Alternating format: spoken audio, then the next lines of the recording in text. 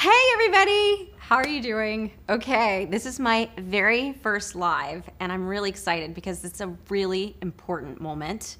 I want you guys to meet the cast and the director of Where The Crawdads Sing. It's a new movie, it's coming out, it's Sony Pictures, July 22nd. July 22nd, right? July 15th. I meant that, July 15th. I'm already not doing well.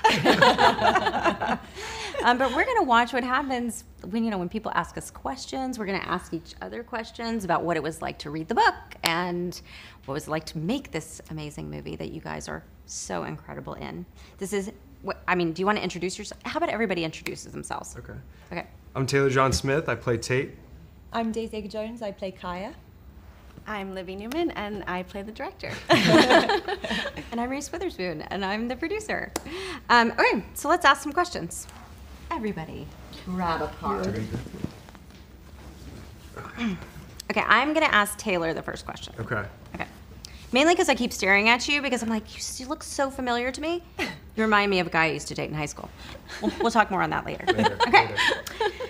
What about the book did you fall in love with while you were reading it, and what made you think it would turn into a really great movie? I think the first thing it reminded me of was Stand By Me, which was one of my favorite movies growing up. Yes. Rob Reiner, and had this beautiful coming of age aspect to it, but then this romance that I didn't think I'd connect with initially, but that's what dragged me through to the very end, was the love that Kaya and Tate had for each other, and it feels like an epic movie, just with the way Delia wrote so beautifully, and then getting to actually see it for the first time as an audience member at Sony when we saw the screening. It was like a thank God I'm in this movie type of moment. Did you know you look like somebody I used to date in high school? I don't know if you know this, I played the love child of you and Ryan Phillippe. No, you didn't. The Cruel Intentions pilot for NBC. What are you talking about? Yeah. I'm seriously, I'm blown away right now. I play your kid, so. Well, that's what it is. I thought it was something else, and now it got weird. Yeah. That's good. I see that too, by the way. You kind of look like myself. Okay.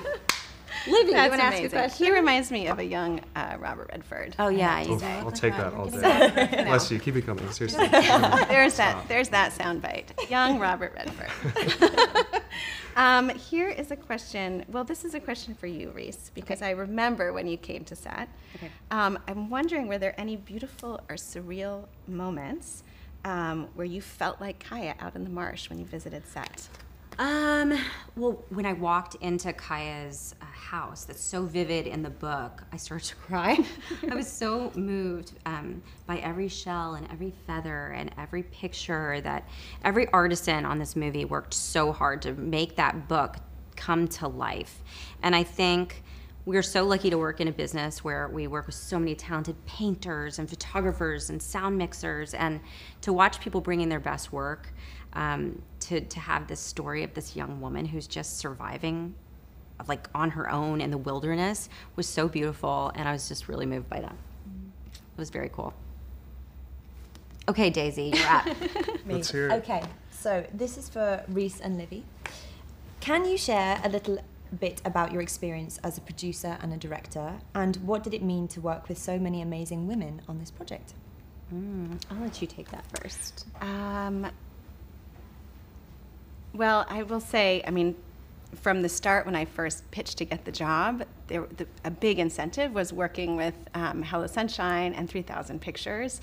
From my first meeting with Lauren and Erin, I felt these were incredibly smart, passionate, creative women, which you don't always find in producers and execs, but I certainly found that in this. And then as I met Elizabeth Gabler and then Reese, I just thought, how lucky am I to be surrounded by these powerhouse, incredibly smart and just driven and passionate storytellers in all their rights.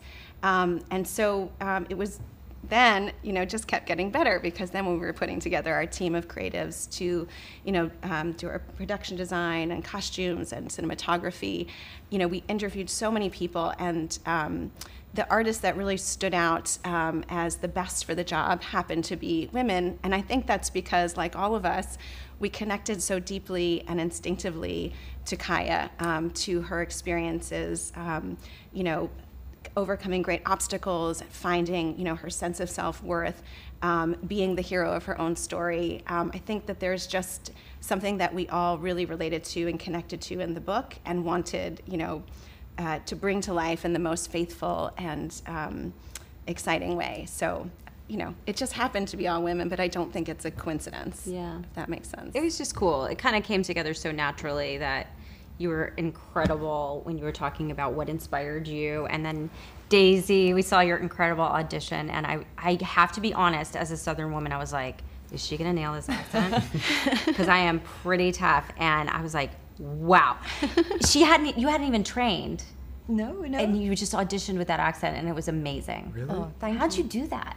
I don't know. I mean, I like... Do it right now. Oh my gosh. I mean, I actually grew up in a house with lots of accents. My mum's from the north of Ireland, so she had a very strong accent. My dad's Scottish, and I actually, a lot of the characters I've played have had accents very different from mine, and I feel like it really opens up an aspect of a character that I hadn't otherwise discovered. And I think there was a real sort of lyricism to Kaya's voice and a gentleness to it, which really helped me, because I think as a character, she is, at times very tough and very resilient, but she's also incredibly gentle and curious and graceful. And I think there is something in the accent that really helped me capture that, So yeah, but I did 3 different American accents last year, and actually I found the North Carolina to be the easiest because I could actually hear it. I find like a general neutral accent quite hard because there's no edges to it. It's like hard to... Like parameters or something like that. Yeah, what are the other 2 accents you had to do this year?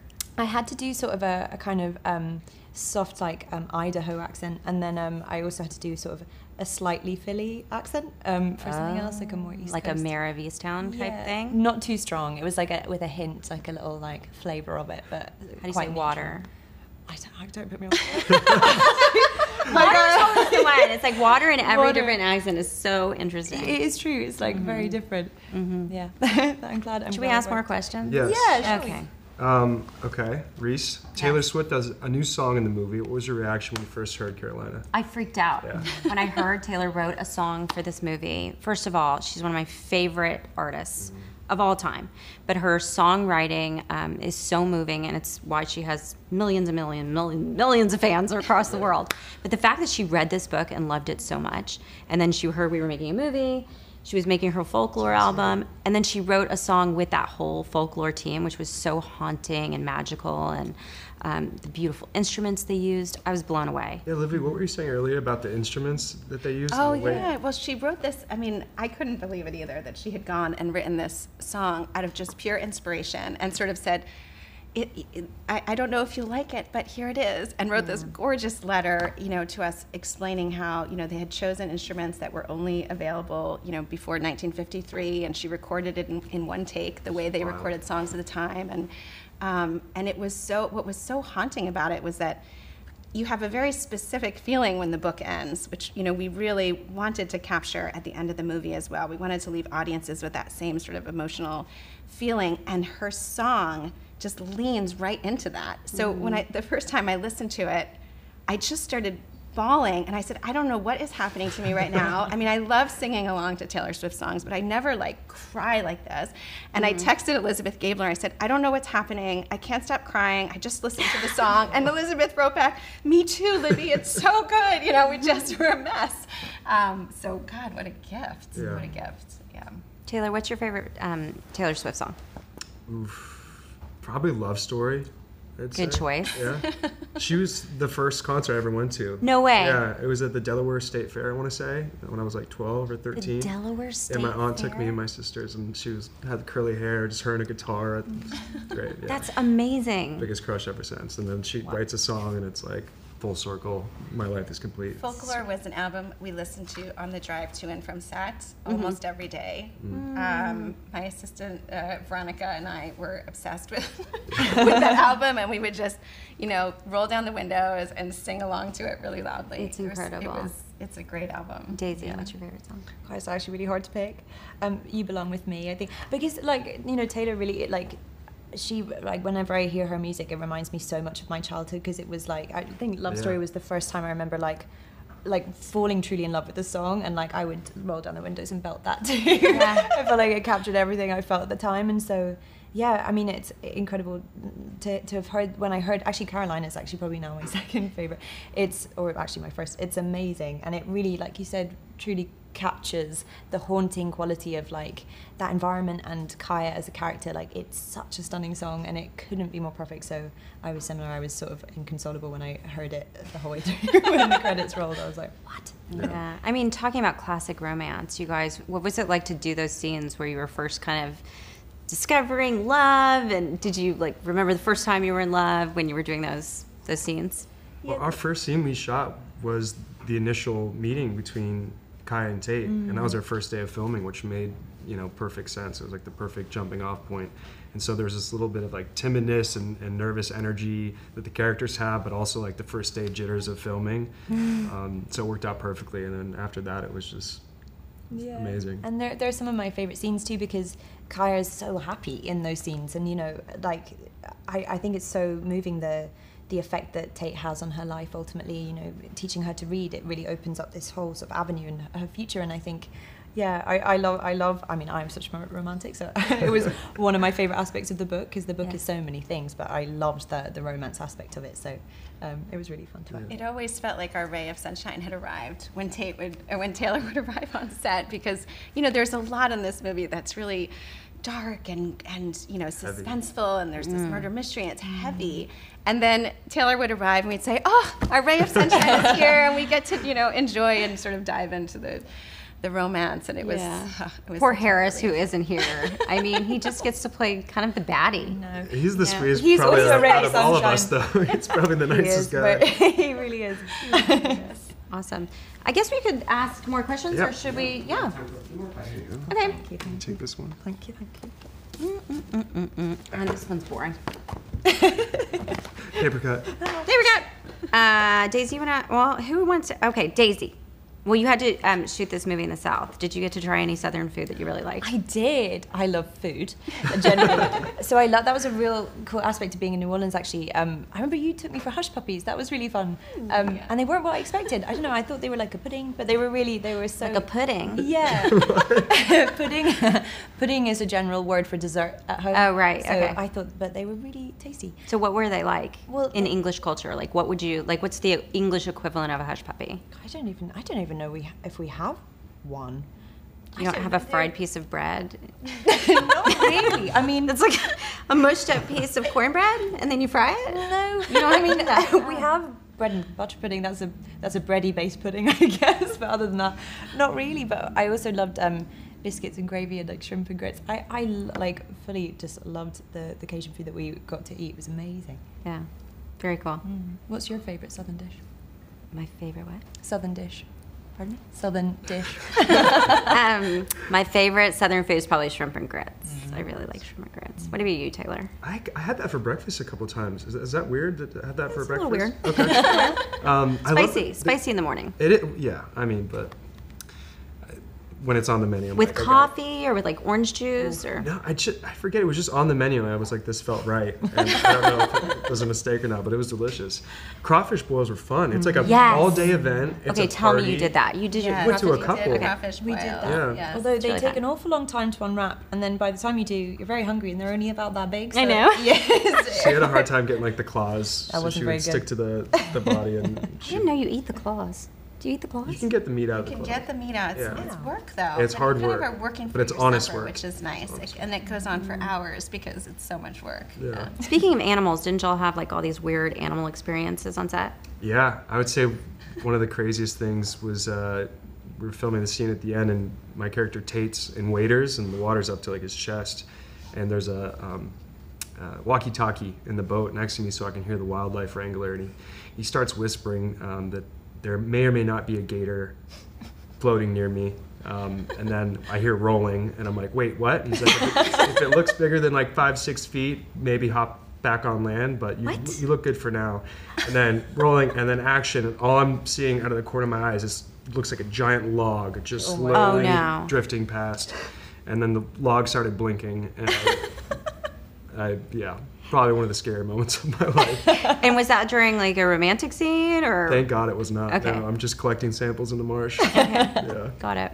Got it. Yeah, What about you, Daisy? A lot of, well, one of the sort of most traumatic experiences of filming was one of the nights I actually had two experiences where I was cleaning my clothes and I took my clothes out the tumble dryer and a perfectly dried, clean cockroach fell to the floor. That freaked me out. And then another time I was in the shower, very vulnerable, and I got out of the shower and I stood directly on a cockroach. That was it. Was it the same one that you dried? Well, I Came back for sprung back seconds? to life. Very grateful for the wash. Yeah, no. It's after you, though. Yeah, Yeah. but the wildlife there was unbelievable. It's pretty amazing. Yeah, I mean, we had sort of one of the days we took a kayak and we kayaked through the bayou and it was just amazing. We came back at night and you could see the orange glow of all the alligators along, like their eyes along the Oh, that's marsh. not cute. Yeah. Yes, their eyes glow Nice from orange. afar. Their eyes glow do? orange, but they shine this flashlight so you can see where you're going on your kayak, and you just see all these little orange It's like cat eyes sticking out almost, of the water. lighting up in the middle of the Yeah. night. You're like, there's a lot of you out here and 4 of us.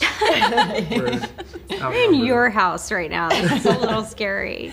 Yeah, it was incredible. It was also surprising how loud it is at night, right? I just remember the first time we shot at night, and it was just this cacophony of sounds, and I realized and Delia writes about it in the book, but there's that scene when she's a young girl and she's left completely alone, and there's this beautiful line, that the feeling was so vast it echoed, and then she drags her little mattress out onto the front porch, and I realized shooting it that it was because there was so much sound in the marsh that she felt less alone the closer she could get to it. And there was this one little tiny teeny frog that sounds like a sheep. Yes, And the first time I heard it, I said, "Where are the sheep? I was like, where is this coming from?" And it was coming from the tiniest little. Isn't that so weird? It's bizarre. Those tiny frogs are so loud.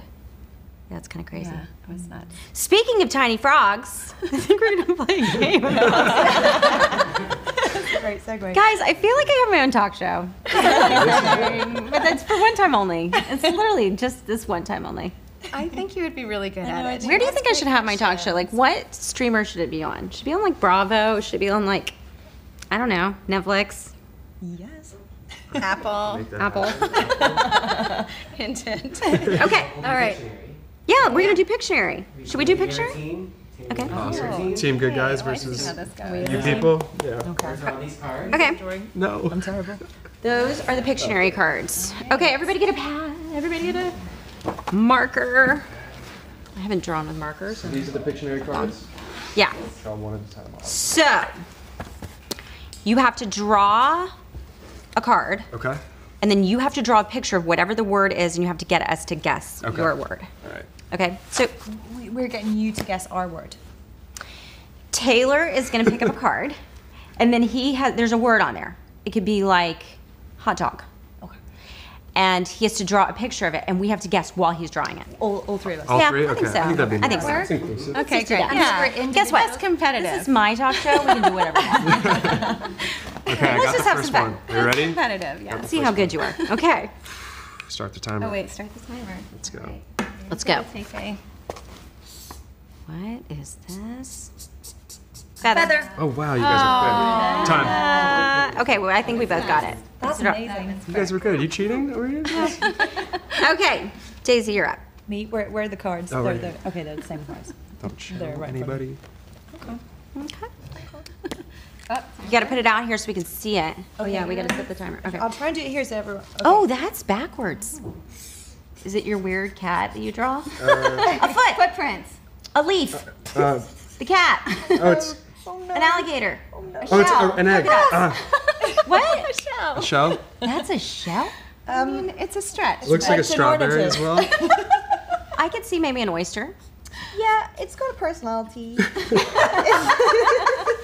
It's got a personality. I was doing it from upside down, to be fair. It's a strawberry. It's a strawberry. It looks like a ghost from Pac-Man. Turn it the other way. It does. Yes, it does. Yeah. Okay. It's like a All right. ghost. Moving it down the road. Here it goes, people. Oh, Lord. Why did I get the hardest one? Here it goes. Are you ready? And I'm going to try to do Daisy Edgar-Jones. Wait, can you just run the timer? Okay. Okay. Okay. I think I'm going to do this. Is green a choice, or is that all that was left? You know what? You're asking a lot of questions. Just start guessing. Oh, it's a paddle. A dragonfly. Yes! Yes! I have to continue though, because don't they have the cutest little eyes? Well done. Dude, there were a lot of they dragonflies. So cute. like it? I like it. It's for you. It's so pretty. If you were a marshy animal, what would you be? Because that was a very marshy animal. I'd probably be a dragonfly. Look at that. It's beautiful. How cute it is. Okay, I'm gonna stop on my drawing. Livy, it's your All turn. right. Ready? Oh, Go. wait, I don't have a word. Oh. Oh, Go. I get that time back. Oh, boy. you're gonna cancel my talk show, guys. There is some controversy around how these are drawn. And Okay. Lauren Neustaedter and I have very different opinions, but I'm going to Okay. draw the Lauren Neustaedter version. Hot dog. A bicep. Eggplant. A very This is an eggplant. Oh, it's a crawdad. Oh, tadpole. It's going south. What's the controversy about how it's drawn? This is what they look like cooked. Okay. But Lauren is from New Orleans, so she... Does it have a claw? I draw it like a little lobster, which I'm not going to be able to... Wait, show the people. But, you know... That looks like more a like candy cane. That? Wow. Either one just Yeah, looks this horrible. is why I don't have my own storyboards, because really look edible. Thank gosh. Look out for the art department. Okay. Something yeah. like that. All right. Should we do one more round? Yeah. One more round. All right. Okay. Go, Taylor. Who's winning? None of us. Oh, Oh, okay. All right. I'm gonna try and do it upside down so everyone can see. okay. Okay. And we're gone. Go. Up a tree. Yes, but A what nut. kind? An angel oak. Oh, and live oak, sycamore tree. a willow. Yes, nice. Well done. Nice. Looks like That's a. actually really lovely. Hey, thank you. Practicing in the green room. Okay. You guys have spent a lot of time together. Yeah. It feels slightly unfair. Okay, this is actually hard Okay. for me. Okay, right. This is hard or hot? Okay, it's quite hard. Okay. Square. Credit card. A house. Critical. Shack. A computer. Porch. TV. Use shack. Kaya's shack. It's a Did I cheat beach there? chair. Aww. I cheated a bit. That was very impressive. It's not screened in yet, though. It really Can you add doesn't the look like screen? It's it. also the I'll only keep- square I'll thing in keep nature going on to this. exist. I'll keep Shack. going as you. You sure it's not a laptop?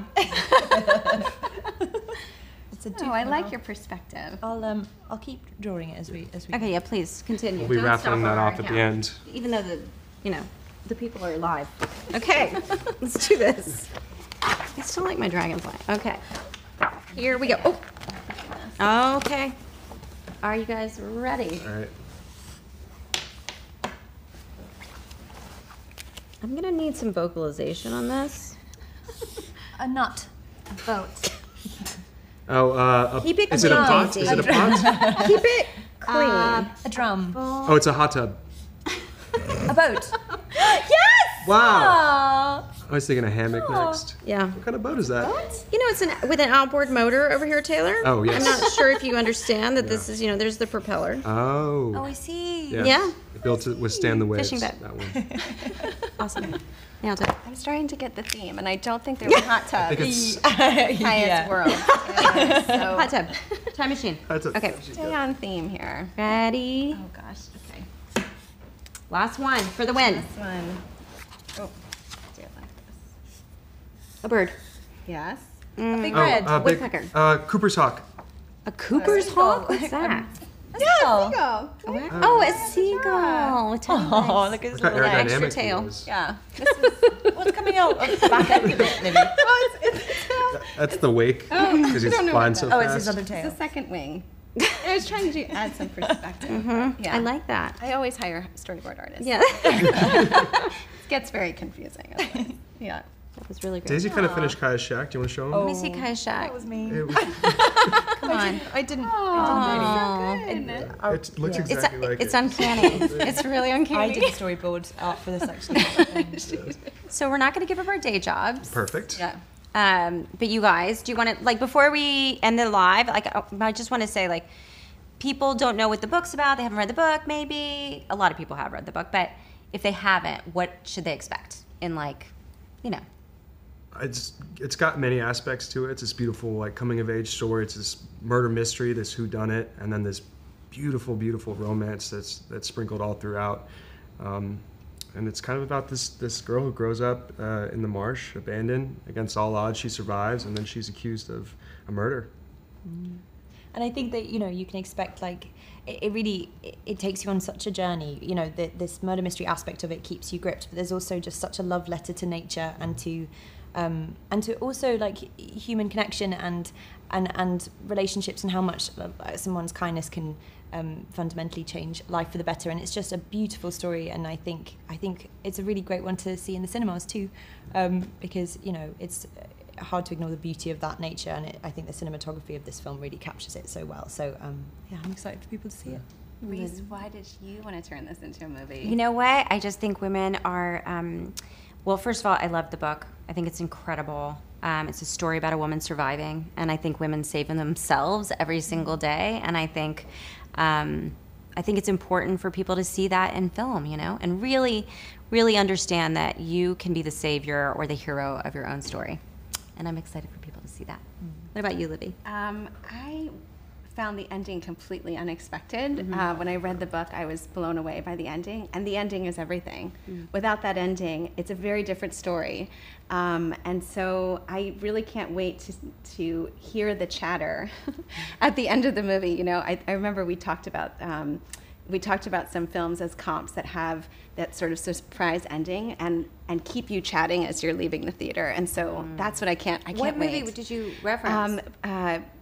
Oh my gosh. I always think Presumed Innocent. No, it was like that. Yeah. It was, oh my goodness. I'm sure you guys remember. Primal Fear. I was going to say Primal Fear was Primal very Fear. unexpected. That last minute of the Edward movie Norton. when you turns. Oh, yes. So good. Wow. It all comes to light. Yeah. I think you guys have done a great job. Like, you start this movie, you do not know who did this crime. When you find out the end, it is so fascinating. Yeah. And there's love, and there's romance, and there's murder, and there's suspect and intrigue, and great acting, and good chemistry, guys. Yes.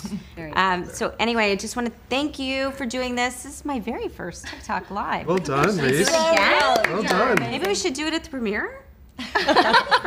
Yeah, right? good. People might want Not to come with opposed. us, Not right? opposed to it. Anyway, I want you guys to just stay tuned. July 15th, Where the Crawdads Sing is coming out in theaters near you.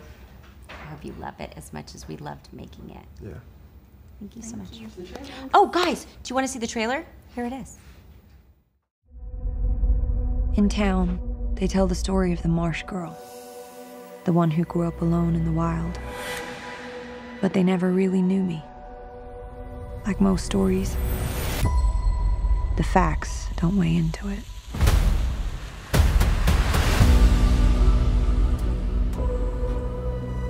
I didn't know how to do life. You didn't see me here. I was better off learning from the marsh. Hello, Miss Kyle. I hear y'all buy mussels. No, they never did see me here. The marsh taught me how to survive, but it couldn't teach me everything. You can't live alone in the marsh forever. Watch me. All right. Into the mist, into the clouds. It's dangerous to live out here alone like this. I'm fine. You're something else, ain't you? Miss Catherine Clark is charged with the murder of Chase Andrews. Prosecution has announced it will seek the death penalty. I'm going to get out of here. One way or the other.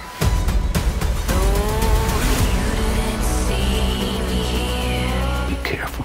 You're by your lonesome out there. I will not live in fear. I'll make a fist, I'll make it count. There were no footprints, fingerprints, Nothing. someone destroyed evidence.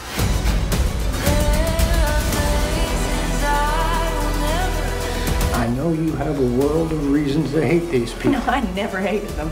They hated me. You want me to beg for my life? I won't. Things that only care It's a dangerous world, isn't it? I don't know if there is a dark side to nature. Just inventive ways to endure. Against all odds.